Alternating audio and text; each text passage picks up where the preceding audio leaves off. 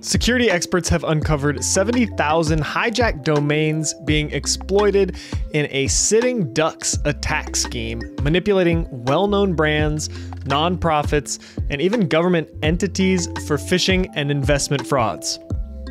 A researcher at Mozilla exposes how OpenAI's ChatGPT Playground allows extensive access to its sandbox, letting users run Python scripts and access behind-the-scenes playbook data. Despite the usual security concerns with that, OpenAI remains indifferent to curbing this unexpected access to its AI tool.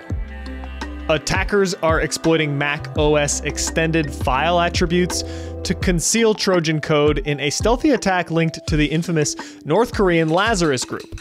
And finally, Robert Purbeck, who's known as LifeLock or Studmaster, has been sentenced to 10 years in prison for a series of data thefts and extortion attempts impacting over 132,000 individuals across the United States.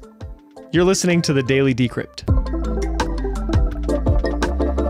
Security experts have uncovered a long-standing and widespread attack scheme dubbed Sitting Ducks, which has resulted in the hijacking of 70,000 legitimate domains for phishing and investment fraud. According to Infoblox, the technique has been in use since 2018, targeting high-reputation domains, including those of well-known brands, nonprofits, and government entities. This attack exploits misconfigurations in DNS settings, allowing attackers to claim a domain without accessing the owner's account at the domain registrar. This method's stealth is partly because hijacked domains retain their reputations and evade detections by normal security tools. Once a domain is compromised, it might change hands among various threat actors, which is a tactic known as rotational hijacking.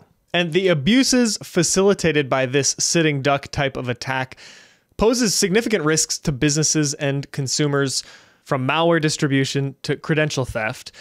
And companies holding vulnerable domains unwittingly become conduits for fraudulent schemes. Despite efforts like these to raise awareness of this type of attack, the vast number of affected domains makes detection challenging, which only encourages attackers to continue this type of attack. Attackers have also devised a new technique aimed at macOS users by leveraging extended file attributes to deliver a new Trojan dubbed RustyAttr, or attribute, short for attribute, I don't know. By disguising malicious code within custom file metadata and deploying decoy PDF documents, attackers exploit this method to bypass detection mechanisms effectively. And this research comes from Group IB, who discovered these samples in the wild.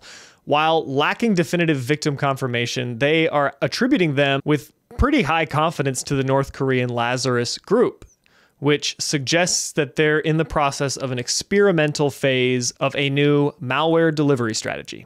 And this might not be directly related, but OpenAI's ChatGPT platform presents an intriguing concern within cybersecurity circles due to its unprecedented level of access to its sandbox environment. The sandbox in ChatGPT is designed as an isolated space for safe user interaction and allows uploading and executing programs, browsing its file structure, and running commands. Nevertheless, Marco Figuera from Mozilla's zero-day investigation team has identified several vulnerabilities, specifically the capability to upload and execute Python scripts, as well as download the AI's playbook, which is pretty significant because it reveals structural flaws that could potentially be exploited to compromise the system. This is raising eyebrows across the cybersecurity community because the ability to access the sandbox so deeply signifies huge potential risk areas for both OpenAI and its users. It might not pose direct data privacy issues as the actions remain confined to the sandbox, but it does open a visible vector for cyber threats targeting the AI's operational infrastructure. And just this morning, I read about a new feature coming soon from OpenAI where they're going to be launching interactive bots that will do tasks for you on their own little computer. And that just makes me think that ChatGPT is... You're going to be giving ChatGPT your login information so that it can perform tasks as you. I don't think we're at that point yet. I'm excited to test it out, but more to come from the Daily Decrypt on that one as well. Paired with these infrastructural vulnerabilities, I don't love it. But our final story is a bit of justice against a cybercriminal named Robert Purbeck, who is a man from Ohio being sentenced to 10 years in prison due to the significant damage caused by a hacking and data theft affecting over 132,000 individuals through his unauthorized access to 19 organizations in the US. He orchestrated data thefts from entities including Georgia Medical Clinic and their police department, accumulating vast amounts of PII, which he used for extortion. One of the most notorious incidents in 2018, Purbeck demanded ransom from a Florida orthodontist, threatening to leak sensitive patient data, even going as far as to involve minors' personal data in his threats. And though you may not have heard of this individual, it's important to talk about the times that attackers and bad cybersecurity individuals do get punished for their actions. Unfortunately, it's not quite enough yet, but we have to talk about it in order to discourage that type of behavior. This has been the Daily Decrypt. If you found your key to unlocking the digital domain, show your support with a rating on Spotify or Apple Podcasts. It truly helps us stand at the frontier of cyber news. Don't forget to connect on Instagram or catch our episodes on YouTube.